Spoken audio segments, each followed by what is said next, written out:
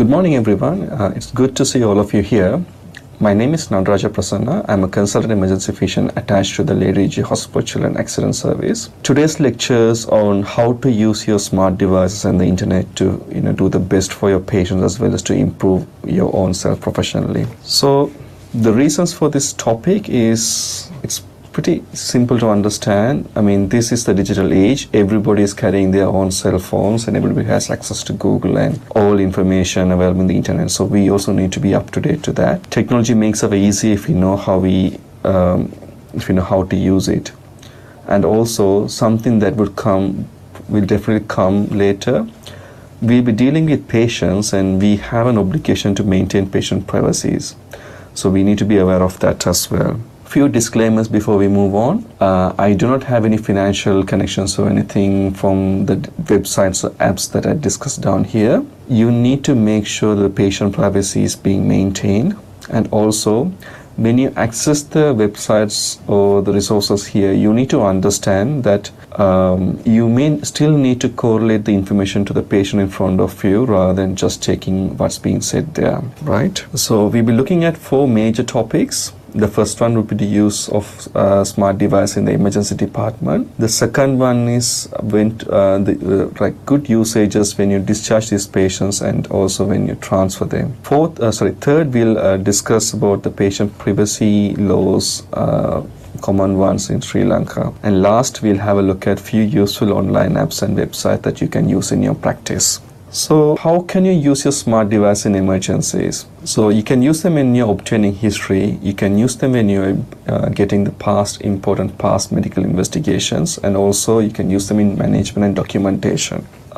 It's pretty straightforward when you get the history, especially in an emergency when you can't get open, the patient doesn't have capacity or when they are unconscious. You can call the next of kin or some emergency contact on the phone and they can get the history from them. Always remember that you need to stabilize the patient first before you get the history. The one thing that you might find a bit useful, especially when you get people like people from India or from Middle East who speak Hindi or Arabic or Chinese, you can use the Translate app. So there's one for Apple and one for Google as well. So you can use this app to get near perfect translation of medical documentation, as well as you can also talk to them as well. You can use, in your mobile device, you can use your browser and go to the website, but I think the best benefit would be to get down the app because it makes things easier. And you can also get this real-time translation. So you can talk to the app and then it will translate it and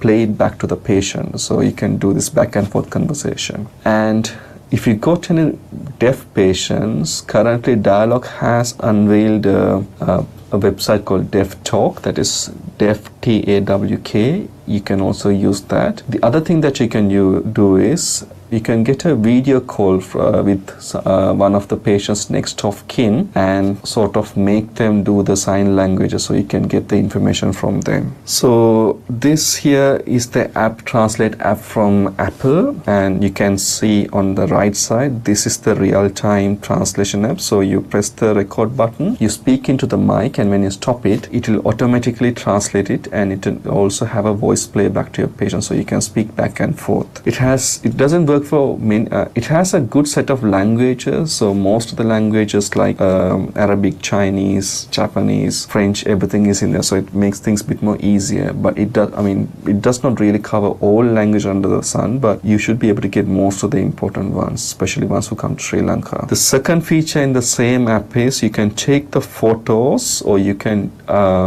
take a real life photo, or you can just get the picture from the patient and use the app, change the necessary languages, and you can see it does this translation on top of that, so which is a bit useful. Now you had to be careful here because these apps learn with the translation and the corrections that people make, so medical translation may not be very accurate, but you should be able to get the gist of most of the things that have been done. Now other ways that you can use is, when you get this poisonings or any bites, toxic bites, any snakes or plants, any leaves and anything like that, what you can do is you can take a photo and do a Google reverse image search, It's easy if you still got the app with you. So you take a photo of the plant or the snake, you do a reverse image search, and it gives a reasonably good finding. So you should be able to find that plant reasonably well enough. And still you can also send it to your specialist or the toxicologist on call to get an opinion as well. And when you get medication,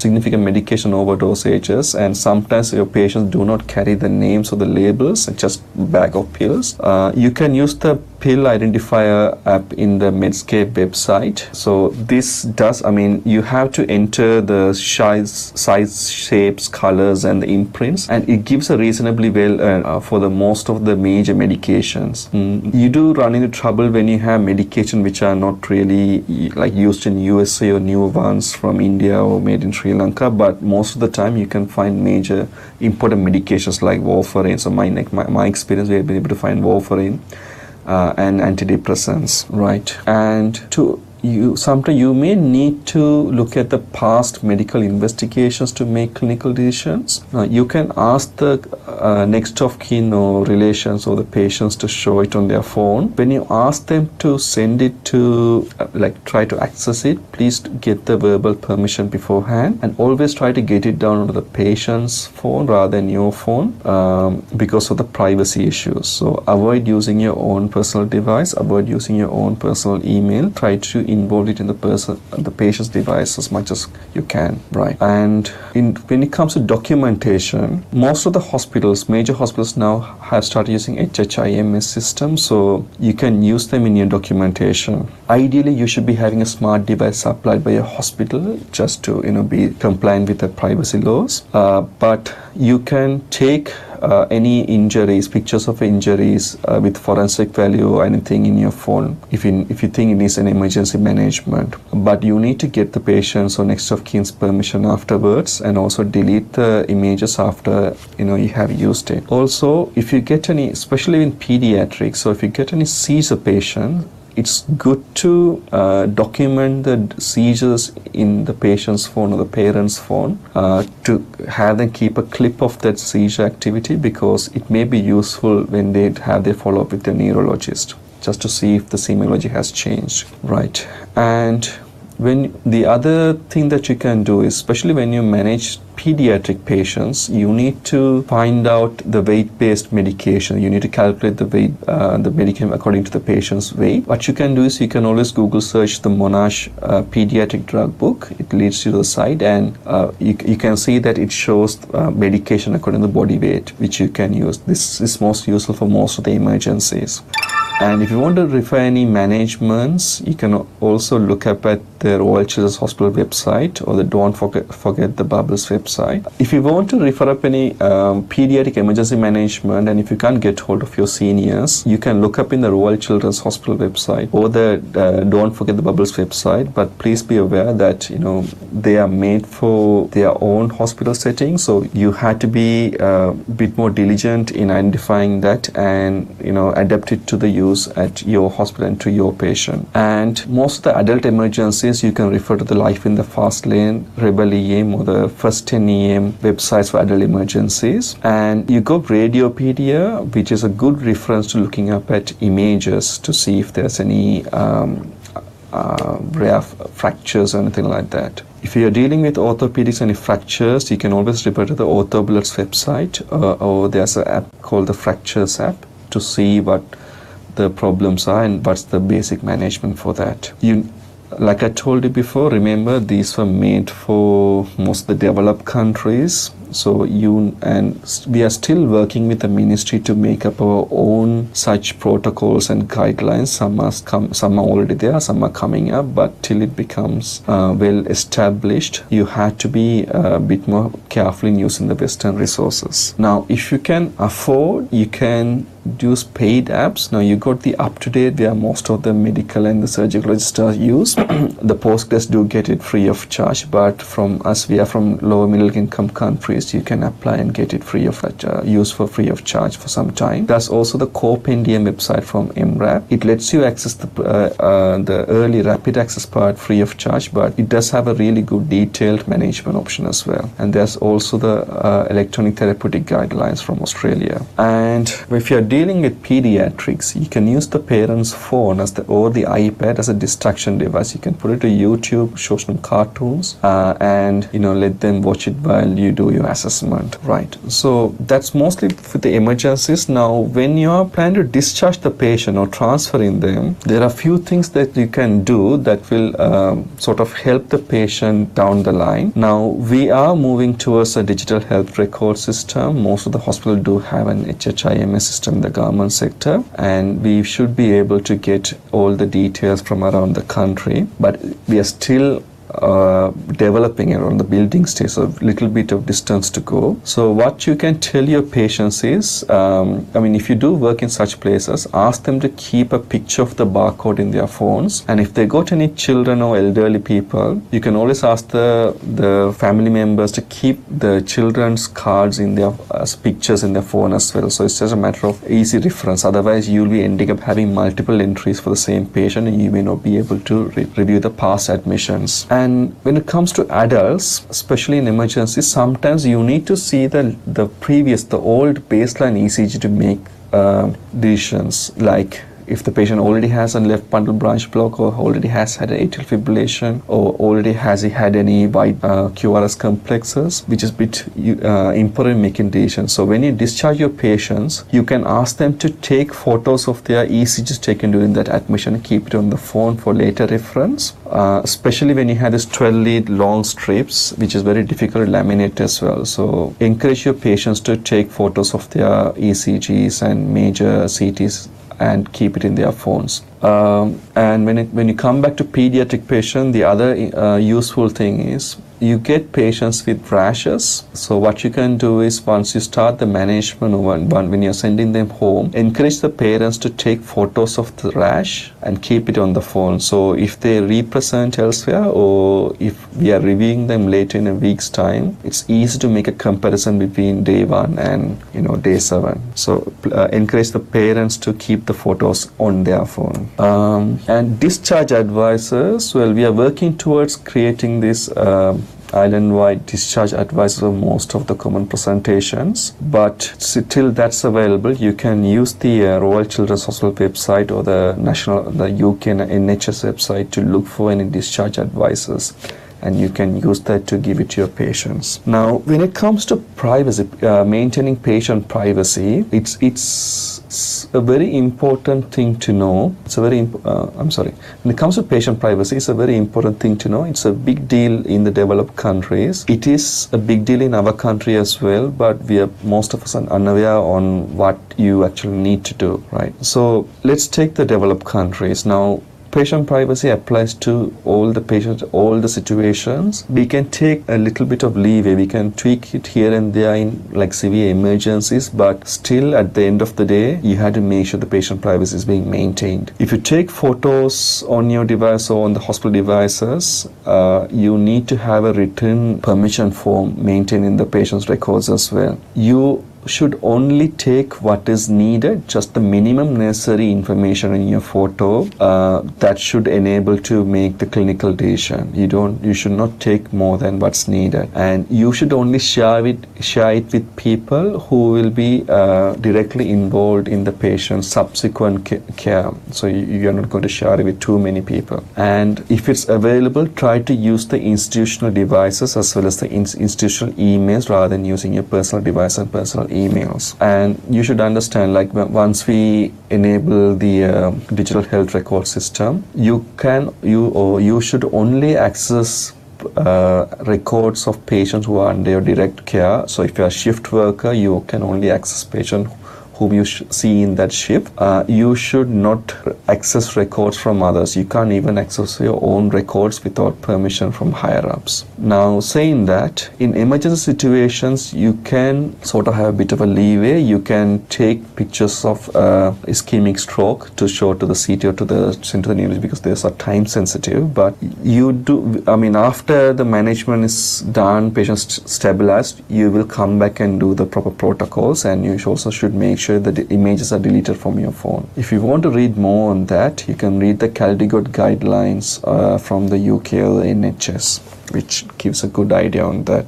and hopefully that will be the system that we'll be basing on ourselves as well. Right, so how does that work in Sri Lanka? Well, it's still being developed. It's going to take some time. So having that in mind, the practice from my health staff need to change. At the moment, I can, from what I can discuss from my colleagues, there are 2 acts available in Sri Lanka. The recent one was back in 2022. So the first one was the Electronic Transactions Act. The second one, recent one, is the Personal Data Protection Act, which was back in 2022, which is going to apply to our patients as well. So remember, it's nearly the same. So you're going to focus on the most important information out of it. You're not going to take too many information, but only the relevant information. You can't share personal information without the patient's consent. And if you can see here in the 2022 Act, if you breach the patient confidentiality, you are liable to be fined up to 1 million per each non-compliant breach. That means, like, if you send pictures of 2 patients, then you'll be liable to pay 1 million plus 1 million, 2 million. So just a few important things out of the last act. So they are, I mean, if you go through the summary, they are trying to establish authority, and they have given up the function of the authority as well as the fines and punishments. The gist of it is, you still should only get the basic minimum necessary information out of your patient, and you can't share the patient's personal information without their explicit consent. And if you are found to be breaching this trust, or if you are being non-compliant with this act, you would be liable to be fined up to 1 million rupees per each breach of data. So if you are done, or if it's sent it twice, then you would be paying twice the amount. Right, and let's look at few useful online websites and apps that you can use. So something that's good happened in the last decade is the rise of the free online access medicine and the medical education. There are so many free access sites which are really good and peer reviewed as well. You have access to websites as well as good podcasts as well. Alright, so I'll start with the most famous one out of them, Life in the Fast Lane, which is a really good peer-reviewed website. As you can see from all the topics here, it has got critical care, radiology, ultrasound, ECG, so many topics that they discuss about, and this got really interesting other reads as well, like the Friday 5 topics, or the eponyms one. So, and it's a really easy or interesting way to look at the management as well. The second one will be the Academic Life in Emergency Medicine, now shortly called ALIEM. It's more academic medicine oriented, but they do have really good output. So if you go through the site, you will see these different chapters for different types of things that you need to look up to. And then you have the MDocs website, the Rebel EM or the First 10 EM. You can just Google them and you land up in that site. They have clear, concise information. They are mostly peer reviewed, and some of them do have this really nice infographics, which lets you, get the gist of things much more easier rather than reading through many pages. All right, and if you are involved in pediatrics, one of the interesting one with the Don't Forget the Bubbles, that is the dftb.com, which deals with many interesting pediatric topics and has discussions on recent journal updates as well. The second good one is something out of Australia, that's PEM, that's Pediatric Emergency Medicine, PEM.edu.net, which is a collection of all the pediatric teaching that happens in Australia, and has a collection of good reference websites as well. And last, you can refer the Royal Children's Hospital guidelines, which is free of charge on managing most pediatric emergency medicine managements, and they got really good reading on pain relief as well as sedation as well. Now, this is the Monash Children's guideline that I talked about previously. So you can just Google Monash Children's weight drugs guideline and you'll end up in this page, and all you need to do is confirm the patient's weight and click on it, and you'll have a PDF listing all the important medication and doses related to different conditions, so different emergency managements. And in orthopedics, most of the orthopedic surgeons that I know use ortho bullets. There's also the Splinter site in Aliem, and there's also this really good app which is being made by app developer who has started emergency medicine. So the fractures app, where you can sort of click together and it will sort of guide you towards what management cast that you need to use.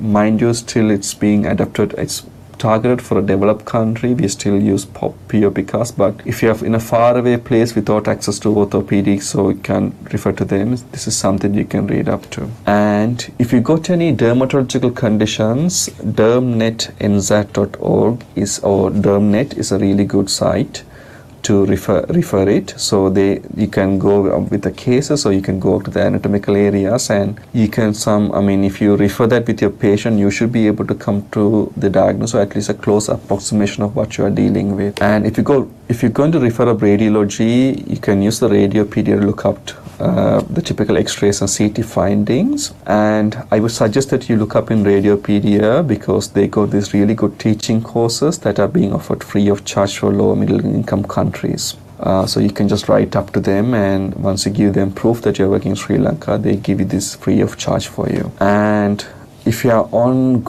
like your Android or Apple, I would suggest to refer up the apps made by Tom Fadiel. So the fractures app was made by him.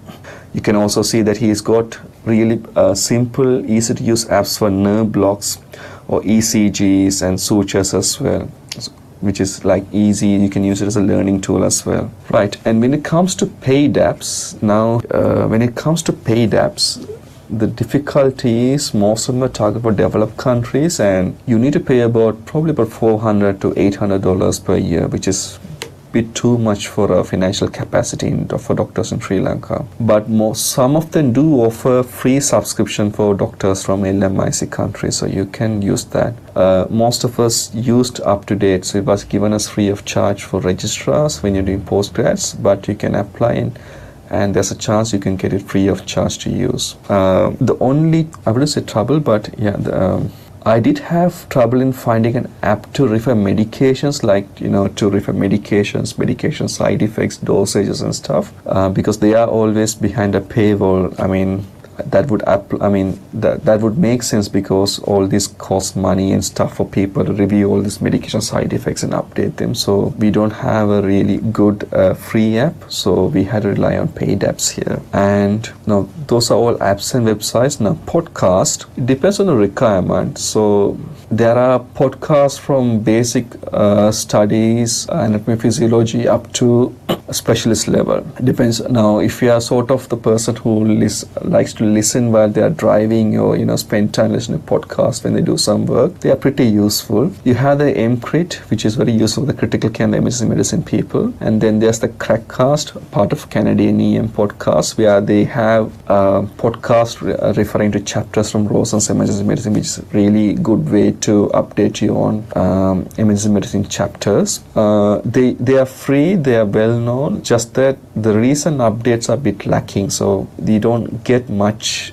information or much new updates these days. The other one is ECG Weekly, so ecgweekly.com. So it's a site which takes really interesting ECGs taken from emergency departments, like really relevant ones, useful ones, common ones, as well as the near miss ones, which you are really afraid to miss, and they discuss it in a very nice way in a video, about 20 to 30 minutes. It's just got a nominal fee about $28 per year, but still worth it. So you get a video released each week, which discusses all this. It's been run by Professor Amal Matu. He's good authority on this emergency medicine, emergency ECGs. And there's also MRAP. It's expensive to a Sri Lankan, but you can apply through the MRAP Go website for a free subscription. It's a really good online reference podcast, and they have have started the very first emergency medicine online textbook or manual, which is being continuously updated all the time, and it's made in a easy to access way. So it has a rapid access part which is free, which is you can always refer up, and then a deep dive or a very detailed discussion that you can use to learn topics there. So check out Compendium and check out the chapters, and you can also get the calculators there as well. And this is the rapid access part for a trauma management, so which is usually freely accessible, but the rest of it will be hidden behind a paywall. But just check the MRAP Go website and apply and see if you're able to get access to that. And last, now artificial intelligence is something that people are talking much here. And application of that in medicine. So they're talking about artificial intelligence in reading ECGs and giving you the diagnosis, reading X-rays, or going through patients' vitals and giving you all these diagnoses or some clues. But again, it's a long way to go, and in Sri Lankan setup, it's going to take much time to afford it or set it up. So it will take some time. And the other issue is artificial intelligence is as good as the person using it. So you can't take, even though it gives good values most of the time, it still has chance to get things wrong. So you still have to be very careful. But saying that, I would suggest for you to be familiar with the ChatGPT. It's really interesting because we have been playing about with it. You can ask it to make you summary sheets for patient discharge advices, and it really does it in a good, neat way. You can even ask it to make songs. I mean, you can do funny things with it. You can ask it to make songs about patient discharge, advices on patient discharge. It still does it. But please make sure it's accurate. Always go through that, because like once you become familiar with it, you'll understand it tend to repeat certain things again and again. So you have to be careful that your patient does not get the wrong message to be taken home. And other users, I got colleagues who had used it to summarize big data. So one of my colleagues actually summarized the 2022 Act, the Parliament Act, and gave it a summary to me through ChatGPT. So there's lots of things that you can do with that. That brings us to the end of the discussion, and I'll be happy to take any questions if you got them. Thank you so much, sir, for that wonderful and very precise lecture. It was a lot of information, but to the point. And I'm sure if we can make use of these available labs and websites as relevant to our clinical practice, we would be immensely benefited. We have got a couple of questions from the audience, which was sent to us before the lecture itself. So are you available with us, sir? Yeah, sure. I'm here.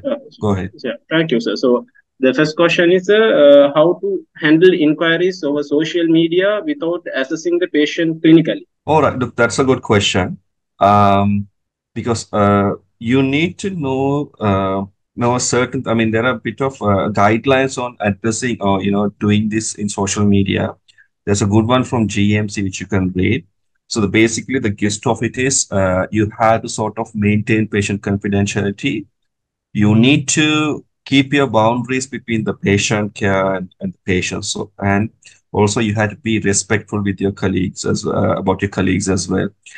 So look, if the patient is asking you about any clinical issues, you can't really do that over social media. You need to sort of politely decline and ask them to go and see a doctor face to face. Saying that, you have to realize whatever you say or do in social media, even if it's private messaging, that's going to be there permanently for some time. So if you're running into any issues, that record will be there permanently. And the other question comes is whether you're going to add your patients or, patients under your care as in your friend list. That's also a tricky thing. So just like what you learn from SLMC or this thing, if the patient is still under your care, you should not be engaging them in the social media. I don't think we got anything updated from SLMC like a document or anything, but if you just go through or search for GMC's social media guideline for doctors, they given a good summary for you there. Thank you, sir. Hope it answers the question. And the second question is, I think, sir, you also mentioned that in the lecture, application of AI tools in the patient management. That's a question which has come from. Yes, so do you mean to tell how to use the AI, is it? So the Yeah. question itself is the application of AI tools in patient management. All right. Okay. So what are the applications? So application of AI is a bit tricky. So look, you got uh, about three options at the moment. You got ChatGPT 3.5, which is free, but you only got it's not connected to the Google search or any search engine. It's only up to date up to 2022. You got ChatGPT 4.0, which you had to pay a monthly fee about $20 per month. It's sort of bit better. Then and you got the Google Bard, which is free. But saying that, would I use the AI in patient care? That's a tricky question because in emergency situations or any clinical situation, I would rather rely on in the usual good old history examination investigation as well as the textbook or the apps or whatever like a written thing because AI would be able to give a summary, but it depends on what sources it reads from. So ourselves, like when we read the sources, then we usually get an idea whether that source is credible or not. So but if AI doesn't really know, so if you don't specify the sources, so this thing will be troublesome. But what you can do is, so what I tend to do is, like if there's a large article or multiple sites or whatever, what I tend to do is you just copy paste the information into the AI on ChatGPT, then ask it to sort of summarize. So take all the salient information and sort of gives it to you. So that's something that you can use. The second thing that I do is when you want to send, so especially from an emergency department point of view, when we want to send patients home, we would prefer to send them home with bit of information like in my sheet or anything. So especially given in Sri Lanka, you need to give it in Sinhalese or Tamil. What I tend to do is just copy paste the information. You can ask the AI to sort of write it for you, so it will search and give it to you. You review this, make sure there's no mistakes. Then you can use ask the app to translate itself, or use Google Translate and give it to them. So that would work. So you can use it to sort of get the summaries or give information, but in acute patient management, I would say better not depend on it because you don't know where the AI is getting its data from. So you had to be careful in that. Right. Thank you. So the other question is like you mentioned regarding pill apps like pill identifier from Medscape to identify the unknown drugs. So is Yeah. there anything of that sort to identify the syrups which are not labeled? I Do don't you think so. understand? Because look, it depends on what color and all that stuff. I don't think it's going to be effective with the syrups. It will be difficult, yeah. But then again, clinically, like from a management point of view, if it's an overdose, clinically, we usually look at the toxidromes and go along with that.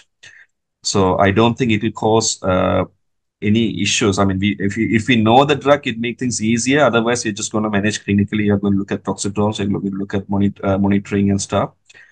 And probably 24 observations. So it usually helps by that time. Yeah. Okay. So, thank you, sir. Those are the. So we got one more question right now. What are Yeah. the legal aspects of patient management and prescription of medicine using video consultation like ODOC? All right. I don't have personal experience with ODOC. So, I mean, I'm sorry that I don't have personal experience. I can't really say for them. But the general idea is if we are using how do you say, a platform like that, which is, made for telemedicine, you would see that they should give a disclaimer, something to sign up saying that, I agree to the services provided with this by this portal or whatever, and I agree to get this prescription, so and so. So usually, if they would sort of manage the legal aspect. So if that setting is there, then you should be able to prescribe medications through the site. But saying that, I mean, we all know that there are limitations, I mean, not physically examining the patient. So ODOC is usually used, I mean, I would say ODOC, but these are usually useful for like nearly 80 to 90% of the people whom you don't really need to do like a thorough examination, like, like in your face direct diagnosis. So which you can use for like your cough and cold and stuff. But if it becomes a bit too technical, then you may need to redirect them to a hospital. So in that scenario, so if you're going to give just basic medication, I I think you would be covered. And I think if you're going to use these platforms sort of to telemedicine, I think you should also go through the legal disclaimer that give in the give before signing up as well, like what are your rights and what are covered up with. I don't know personally about ODoc, but I suppose we can always find from the website and see what we are entitled to. All right, sir. Thank you, sir. Thank you so much. Hope those are the questions for the day, sir. So let me take a moment to give my sincere thanks to Dr. N. Prasanna, consultant emergency physician, accident service lead at Ridgeway Hospital for Children, for his excellent lecture and precious time. And for the audience, thank you for joining us and for your patient's participation. Please find the link in the chat box for the Google form, and give your feedbacks and answer the post assessment questions and receive your e-certificate for participation. So we invite you to come back every Sunday and join in and give your continuous support. Thank you. Thank you, guys.